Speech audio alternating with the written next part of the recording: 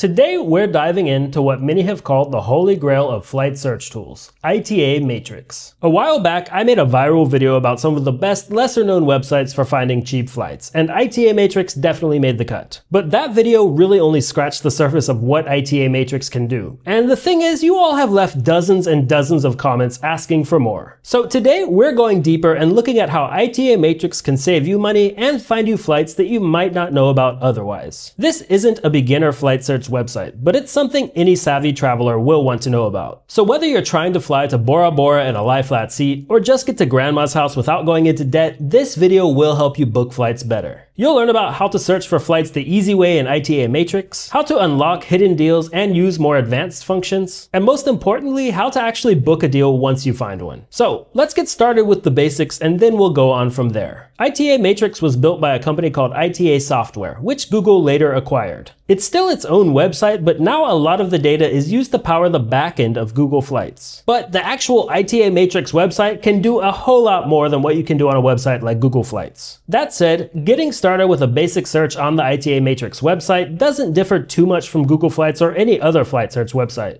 To get hands-on, let's say you're trying to fly from New York's JFK to London Heathrow. You can search for exact dates or click See Calendar of lowest fares to view flexible pricing over a whole month. Huge if you're flexible, but again, Google Flights also has a calendar view. Then there are a ton of ways to customize your search in ITA Matrix. There's the basics like economy versus business, or you can change the currency if you need to, but we'll dive deeper into all of these options later in the video because trust me, there are a lot of them. So what we've seen so far probably seems cool enough, right? A functional search engine, but it doesn't differ that much from any other flight search website yet. Here's where things start to get interesting. Say you happen to live near multiple airports. You might know you can type in NYC instead of JFK and it'll search JFK, Newark, and LaGuardia all at once. Same goes for destinations. If we're talking about London, you can select LON instead of LHR and get a bunch of airports in your search. But with ITA Matrix, you also get the option to select airports based on radius. Just click on the airport you're centering the radius around and select how big you want it to be. If you happen to be really flexible in your travels, instead of just selecting a few airports around one city, you can try a larger radius and search for many more airports. And maybe the coolest part is that you can do this for both departure and arrival airports. If you happen to be flying to or from a place with a ton of airports geographically close to each other, I don't know, the Philippines for example, this can get extra useful when it comes to sorting through many different deals quickly. Now, if your searches get a little too broad, ITA Matrix may time out. I find it works well for somewhere between maybe 5 and 50 airports. Hundreds of airports, not so much. Then, ITA Matrix has a multi-stop search function which can be really useful. If you wanted to say fly into one city and out of another, this is a great go-to tool. To take a quick example, let's say you wanted to fly from JFK to Rome and then back to JFK from Paris. Simply by searching for a multi-stop itinerary like that, you might already save some money just by avoiding having to go back and forth between two cities. You might already be aware, but there's a whole lot more potential when it comes to what you can do with multi-stop flights. But one area ITA Matrix really shines in here is that you can still use the radius function within a multi-stop search. So instead of restricting yourself to only flying to Rome and returning from Paris, why not add airports within maybe a 100 or 200 mile radius of those cities? But whatever search results you're looking for in ITA Matrix, there's extensive flexibility when it comes to how to sort them. By default, your results will be sorted by price, but you've got a handful of other options that you can trigger simply by clicking on them. You also get to choose to look at your search results by complete trips, individual flights, or time bars. They're all the same search results, but each one lets you look at them in a different way. Basically, every detail here is clickable for more info. Seriously, there's so much data here, it's just a matter of figuring out how to use it. But now that we've gotten through some of the, let's call them mid-level functions in ITA Matrix, let's get into something a little more advanced. One function I use very frequently in ITA Matrix is the ability to look up fare rules. When airlines file a fare, they write out a long list of rules of how that fare can be used. Is there a minimum stay for the fare you're booking? Can you add an extra side flight for cheap or even for free a week before departing from somewhere or a week after arriving somewhere? Or maybe can you have a layover at an airport you like more than what's currently showing up in your search? All that stuff can be found in the fare rules, and it's as easy as looking up those rules when you know which flights you might want. I'm not going to go super in depth here because knowing fare rules opens up much more than you could cover in one video. But if you've got questions or comments about fare rules, definitely drop a comment below. Then when searching on ITA Matrix, you've got two boxes, one labeled routing codes and one labeled extension codes. Routing codes are basically what they sound like. They'll help you narrow down your search results based on your routing preferences.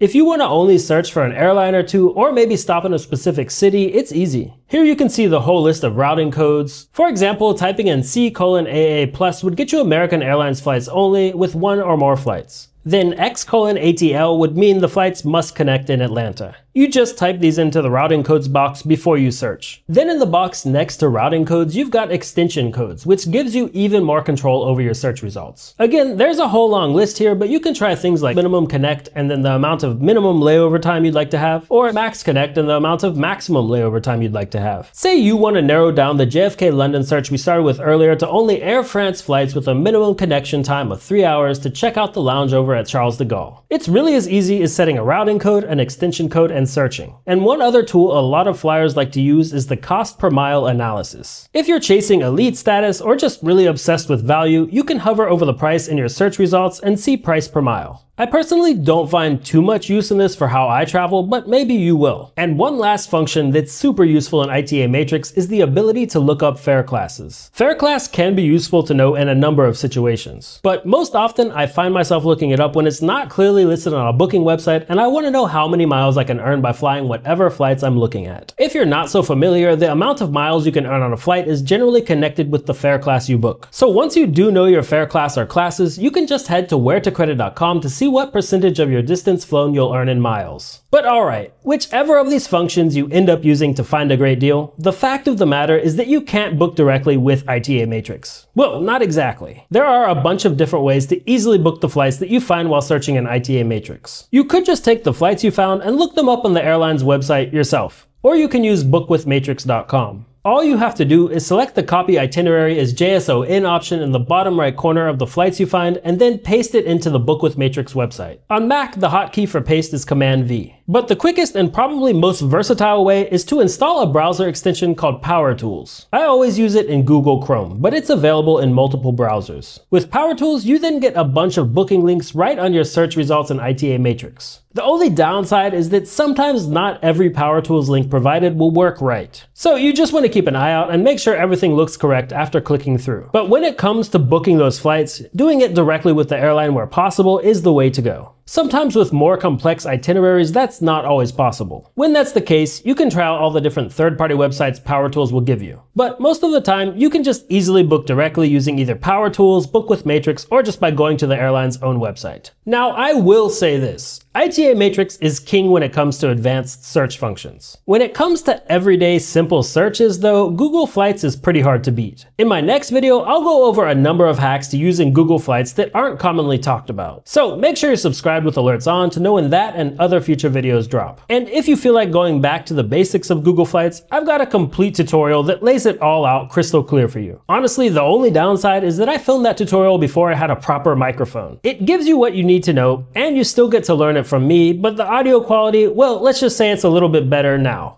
Maybe you'd like a new Google Flights tutorial with better audio. What do you think? Anyway, as for ITA Matrix, that's pretty much it. If you've got any questions or tips to share, make sure to drop them down in the comments. Don't forget to like, and I'll see you all in the next video.